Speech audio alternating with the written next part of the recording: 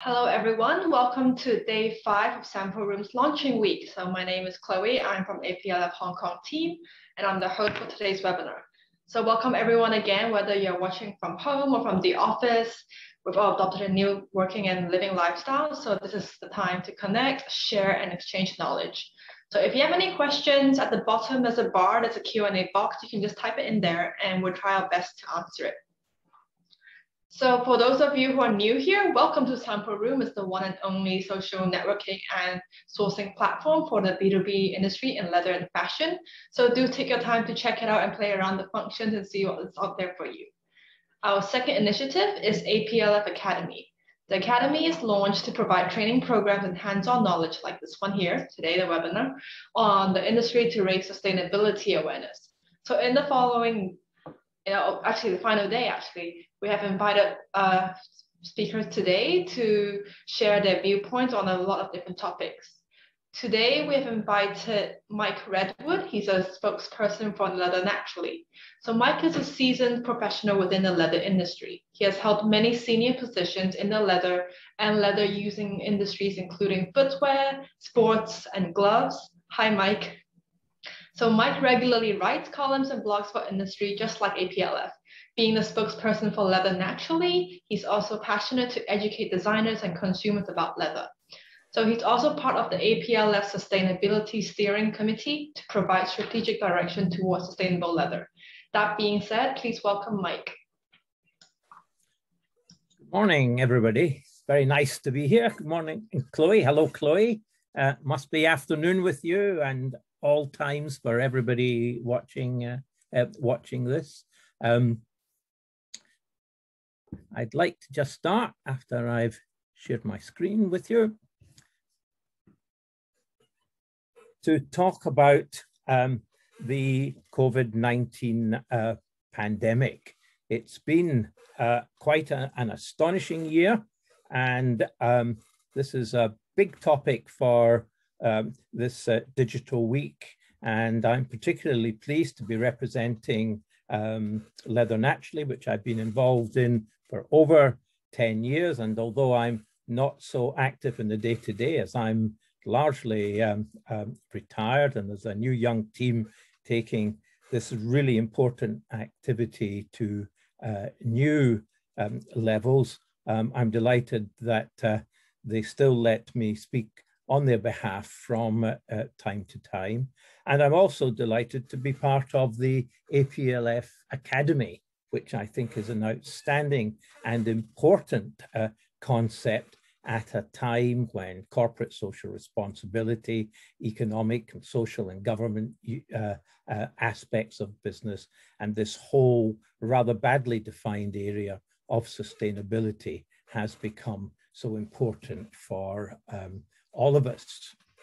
The last year, from a COVID point of view, has been really quite astonishing. I think, as a quick summary, almost everybody watching this today or catching up on YouTube will recognize the quick points that the world came very rapidly just over 12 months ago to a rolling stop over a number of months, that very quickly the summer 2020 season was cancelled, and a lot of orders, because of the shock of it all, were suddenly cancelled, and quite a large number were not paid for. And there's still some issues today, a year on, that some major brands have still not paid for goods they'd ordered, raw material that had been purchased, and production that had been done on their behalf. And as a consequence, many historic, long-standing partnerships have been damaged irretrievably. Most tanneries and associated leather business were talking by the half year of about an annual sales hit of round about 40%. Millions of people have been made unemployed and had slipped back into poverty.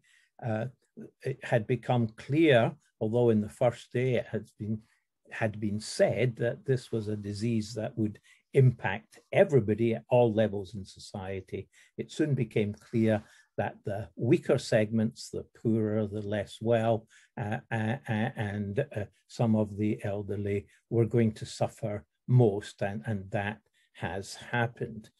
Governments around the world started borrowing huge sums to try and keep the economy going and to protect some of the workforce. And as we ended the 6 months, and as some countries had still not seen a huge impact or were tending to deny that it was going to affect them, others, particularly in Asia, began a rolling restart. Quite a dramatic start to 2020. And there was a considerable recovery around the world in the second half, and quite a considerable view that perhaps we were bringing this disease to an end. By the end of the year, most companies in the leather business were saying that their annual losses compared to the year before, which to be fair had not been great, were between 20 and maybe up to 30% down. Everybody in the world was in fact impacted in some way or another. And one of the most distinct features that we will all know about is that there was a transfer to the internet, to digital very, very quickly. It wasn't just a matter of retail, it was every segment of our lives. And it was as though 5 years of development had been rushed into just a few months or one year. International travel and with it tourism came largely to a stop, and the recovery of that travel is one of the least certain aspects looking forward. Whether there'll be limited tourism travel in the summer of this year, 2021, looks maybe a little hopeful, but much less certain than one would have imagined a few months ago. And business travel, I saw that Virgin Airlines stated the other day they did not expect business travel to ever recover to the same level that it had been. Right now, as we speak, some parts of Europe, some states in the US, large parts of Latin America, and in particular India, are seeing new waves of the virus with new variants. And so the end is clearly not in sight yet. What has become clear is that companies needed a fairly strong balance sheet to survive, but that as we look forward into 2021 and 2022, certain of the stronger economies, particularly those that were able to afford and get into the vaccination program quickly, and those that had stronger financial and fiscal economies look like they're going to be able to create very strong GDP growth as we go through the rest of this year and into 2022. That includes China and the US, probably the UK, and the EU if it can get through its current wave. But with vaccinations beginning to roll out in Europe, that is probably going to happen. It does leave us with concerns about the huge number of emerging, financially weaker countries that don't have vaccination programs in place. And with everything that is happening, it looks like vaccinations for them might well be delayed. So that led to a new word coming out during the year of 2020 that we heard more and more, and that was resilience.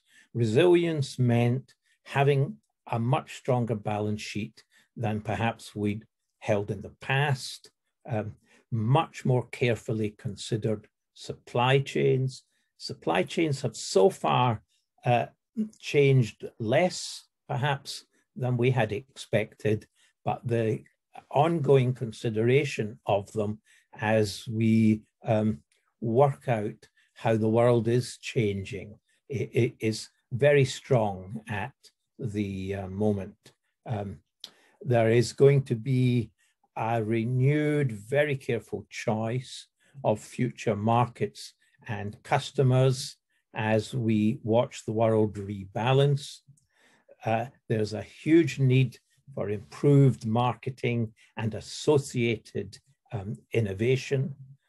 It's become very clear that our everyday workforce is exceptionally important, and so that a flexible, fully involved workforce in which every individual matters is important.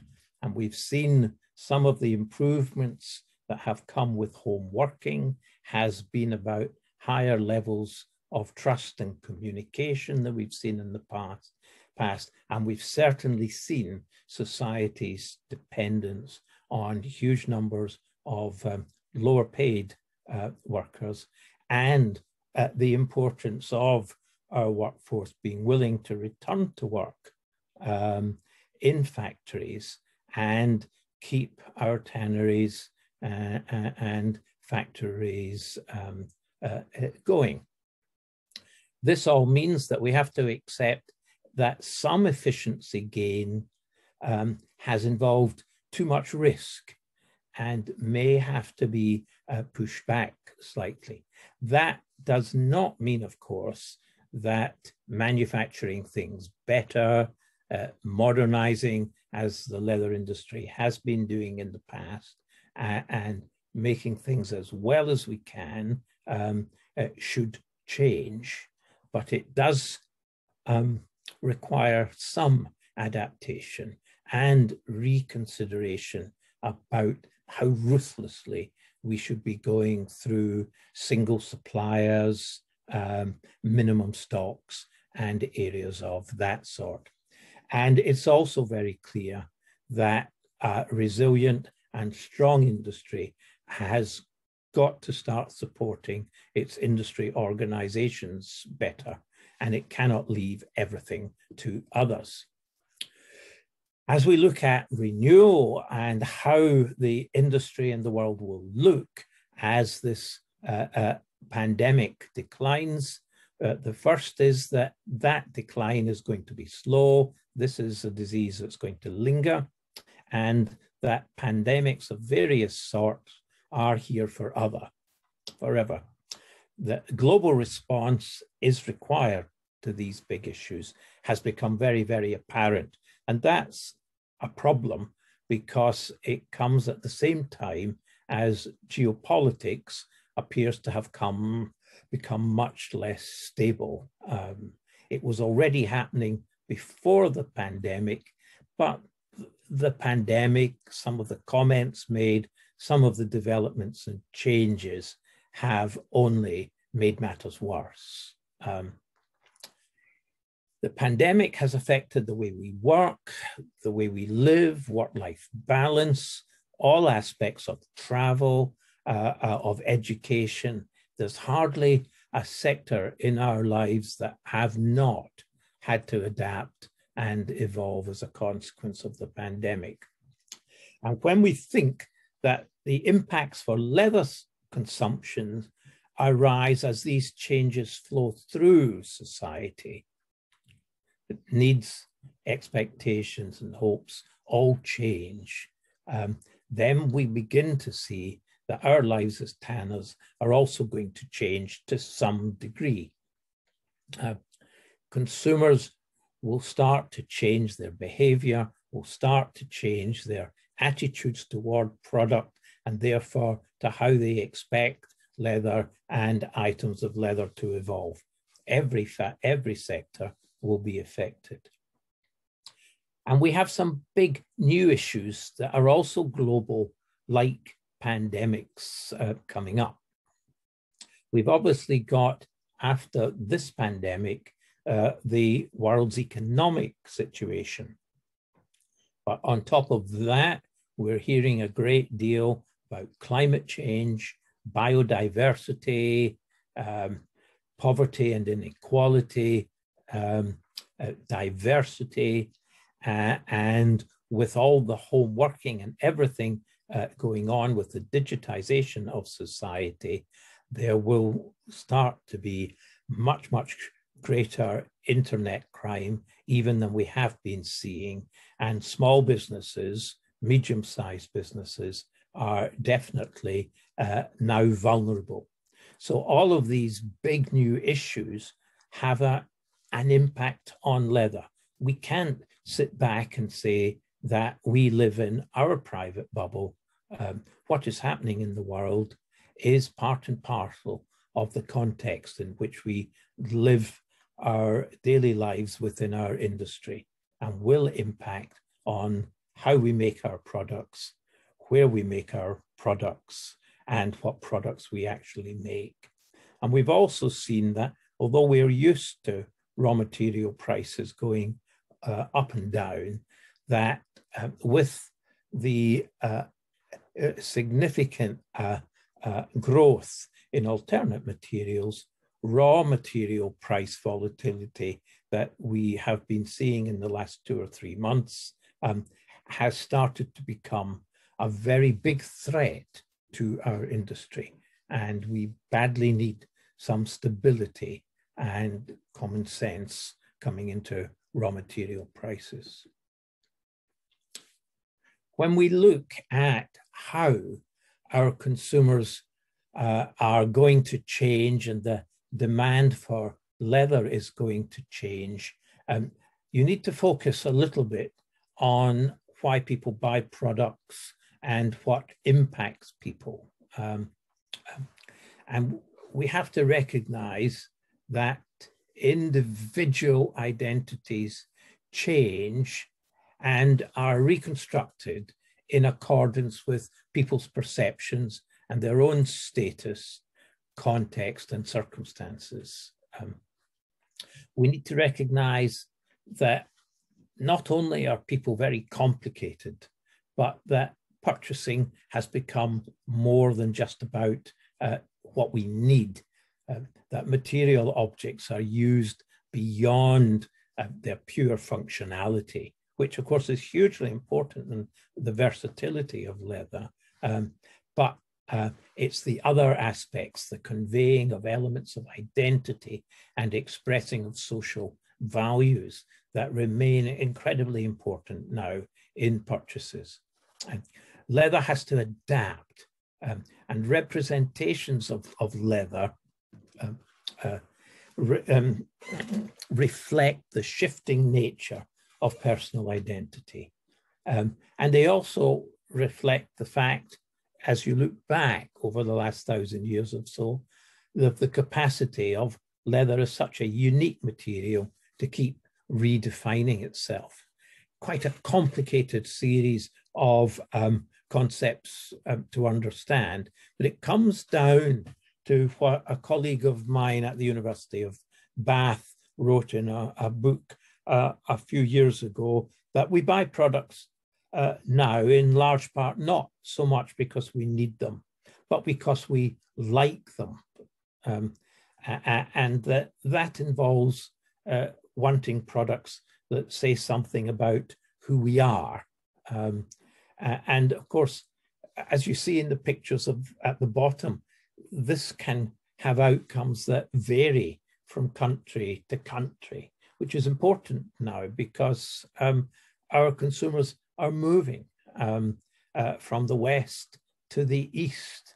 And it's important to recognize that some of these concepts will translate in a slightly different way, in particular, for example, between collectivist and individualistic societies, where we've seen the difference in the way that different countries have been willing to accept and adopt the pandemic restrictions. And this is all part and parcel of why we like products. And the versatility of leather, just look at these next 2 or 3 pictures. 1400 years ago in the north of England, we had 2 or 3 institutions producing huge books like these. This particular one took 1,200 pages or so, and I'm told that meant over 1,000 sheepskins were used in that one book. And we know of that particular book, they made 3 of them. We only have this one left, but we know that 3 were produced, and they were making many, many more like it. In some parts of the world, sheep were hugely important for the production of books such as these.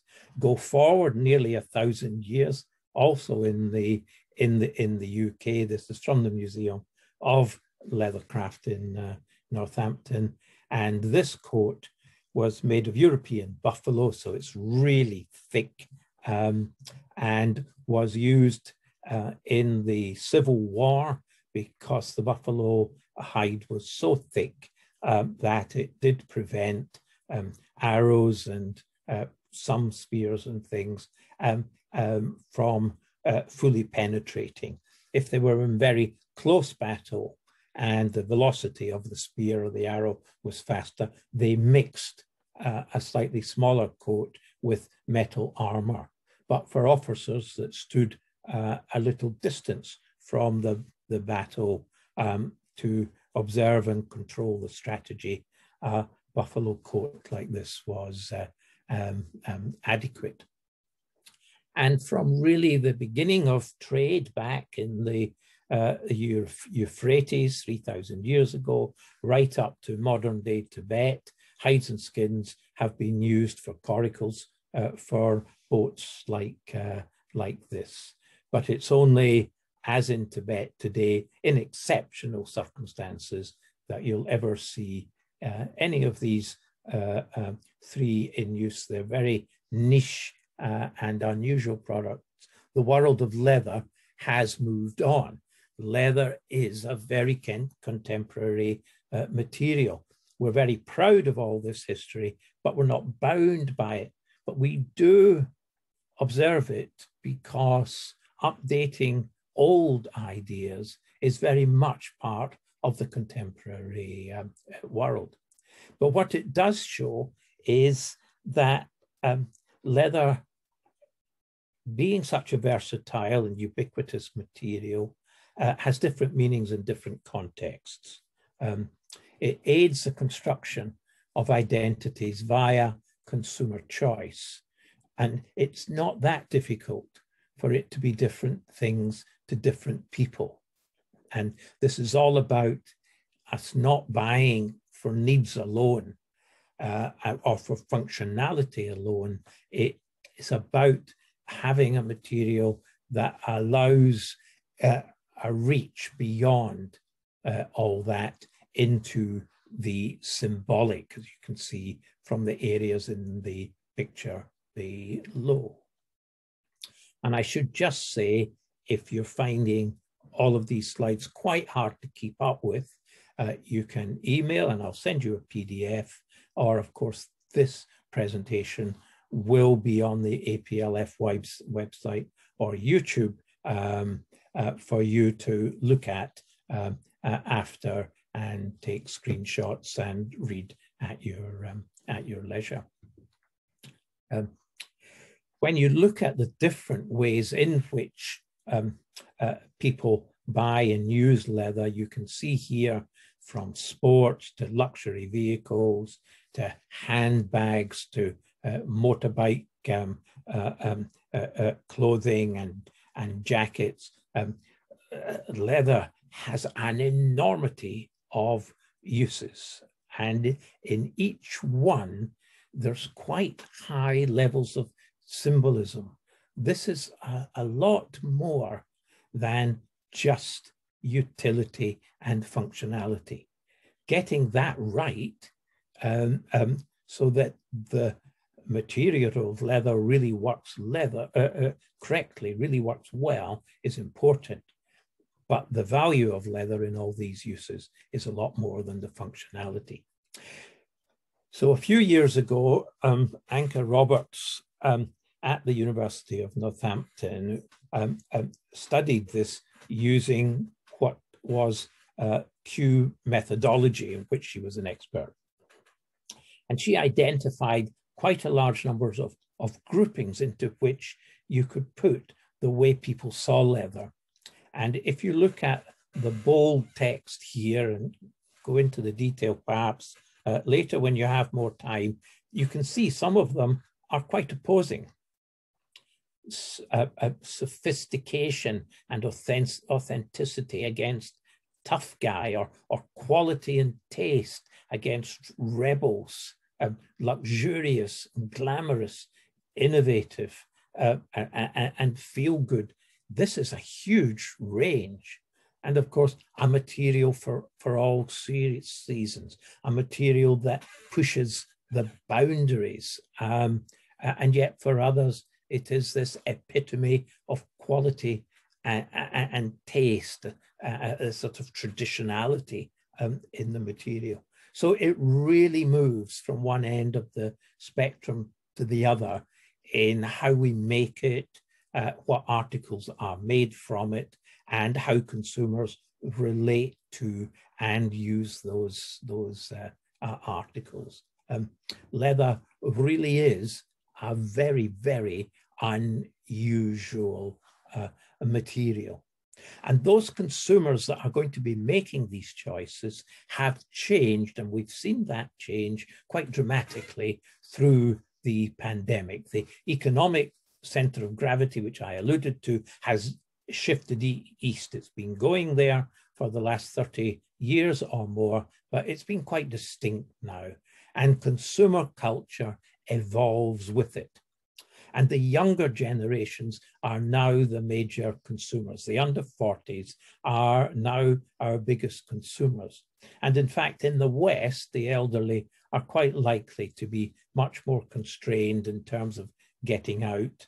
They're the ones that have been hit most badly by the pandemic. And even with vaccinations, and it's anticipated, it's not 100% certain, it's anticipated that in the main, they will be careful and slow about picking up the expenditure on which many companies had come to depend, with so many parts of the world, such as Europe, effectively aging societies. A lot of people have been pushed into unemployment and poverty, but on the other hand, very large numbers have ended up with big savings, and there's a feeling that there is an urge to get out and to spend, and we have to be careful that some sudden surges of spend, we don't turn into a belief that this is a big new long-term trend. Some of them might be quite short-term. We've got to be careful in how we look at that. As I'd already alluded to, some of the stronger economies, we expect a very fast rebound. US is talking about 6 to 8% rise this year. China's talking about even higher figures. And of course, with that comes a danger of inflation. And it does mean that there are very likely going to be a lot of completely new areas for leather, or old niches, which are offering a birth in significant growth. If we look at fashion, just as an example, all the fashion shows moved online, and a lot was learned from that. Whether they'll come fully back, who knows? Big money was saved. It'll probably, like so many other areas, end up with this new word, hybrid. Everything's becoming hybrid. Our clothing and footwear has become much more casual for work and everyday wear. And of course, because so many are working at home, the two have started to merge. Questions being asked whether neckties and stiletto shoes will survive as working clothes outside of people like bankers and politicians. And even with our politicians, we are seeing them beginning to dress down to feel and look more like the people that they serve. So for every day and for work, we're seeing more soft clothing, more curvy clothing. It's moving into something a little bit better than pure lounge wear and sneakers. So it's becoming more of a new smart casual. Perhaps the cardigan is back. Suits that are more like a jacket and slacks, things of that sort. Touch and softness is very important. For ladies, one of our top magazine editors in style is talking about much less makeup, much more leather coming back, draping leather, butter soft leather, nappa, suedes, very natural, not painted like plastic. There's a talk of a return to the roaring 20s. Make of that what you like. There certainly will be some sectors that will want to get their wardrobes out again, get overdressed and get out to party and to have events dressed up. But of course, like the roaring 20s, they lasted for a decade. This is not going to last a decade, but we will see some element of bounce back in terms of people who have been constrained indoors for so long wanting to get back out. Luxury has lacked the opportunity for travel and for tourism and all the experiences that come with that. And although they've had quite a good first quarter in some markets such as China and a little bit, I think, the United States this year, in general, leather goods have moved towards classic items. Things like private jets have done well, and interior design in leather has become quite a big new area. Sustainability is top of mind with all the brands, of course, and is very much the subject of these week's talks. But I think in terms of the brands, delivery and actual material knowledge is quite patchy, but it is an area of huge conversation and importance. And that creates challenges for leather. We've got the rising raw material prices opening the door for alternates, which I've mentioned. But in the sustainability area, there's big money attacking livestock and leather now, huge money. And it's coming at great strength in the pre-COP26 talks this November. The leather industry responses have been rather too few, too disunited, and that's a worry given the wealth of opposing groups. And the leather industry, for this reason and others, is going to have to increase its marketing. And that marketing's got to include more work on understanding consumers. For the marketeers amongst you, you'll know about the waggle bee, and that we have about 80% of waggle bees and 20% of explorers. Well, we need more investment in the explorer to understand the changing consumers right now, more looking at the context. Associated with that comes much more innovation, to meet these new needs and emotional requirements of consumers in product, in the communication about that, and in the way in which we deliver. So it's a real product and service innovation. We need to support industry campaigns better, and we need to take much more care with our language to be accurate and to avoid greenwash. We can look back at one or two successes. In 2020, although the consumption of shoes went down, quite a few of us working at home decided not to wear shoes at all around the house, but things like Crocs and Birkenstocks did particularly well, and house shoes or slippers did reasonably well in 2020. In 2021, there's a thought that clogs are going to be a big hit. I mentioned how well classic luxury handbags have come through. The Chinese domestic consumption has grown very strongly, so much so that China has this dual policy of still trying to service exports, but trying to put large amounts of products into the domestic market, which is growing, and things like the automobile industry and others, luxury goods industry. You can see that this is proving very successful and very influential in the world right now. Electric automobiles have grown much faster than had been expected. Sectors in sports like golf and outdoor walking have been of huge importance. Golf a surprise because it's been in the doldrums for just over 20 years. The sudden growth and entry of young people has been unusual. The world of sneakers has somewhat exploded, including special editions and classic models.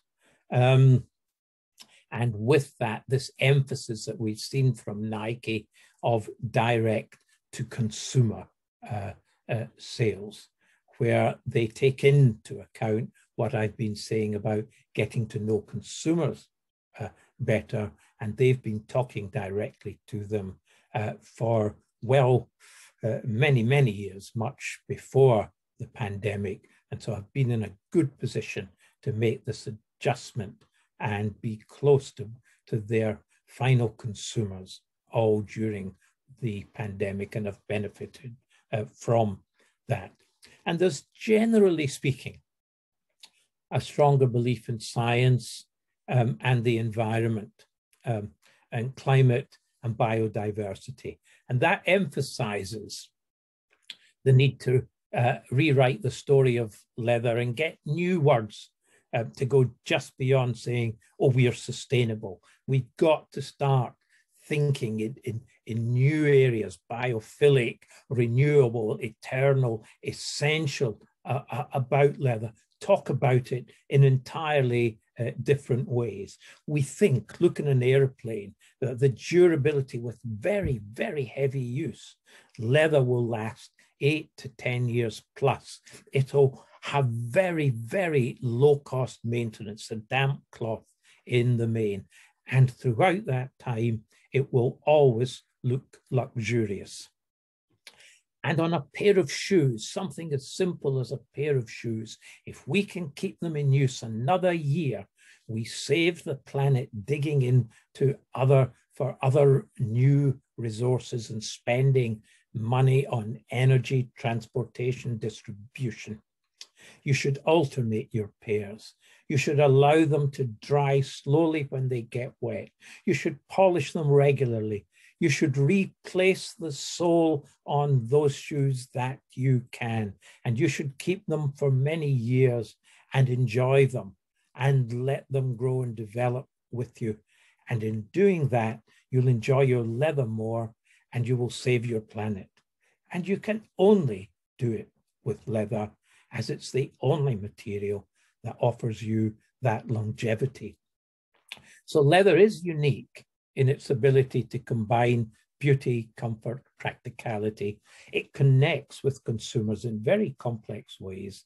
It has the capacity for us as tanneries to help it to keep redefining itself to be conventional and relevant. And it's the best material for the post-pandemic world. And I hope that that's given you some feeling and some material with which to consider how you see your world of leather adapting and how to make meaning of it. And my emails at the bottom are through Chloe and APLF. Ask me any questions. If they're specifically about Leather Naturally, which has wonderful fact sheets on its website about leather, please send that directly to the Leather Naturally organization. Thank you very much.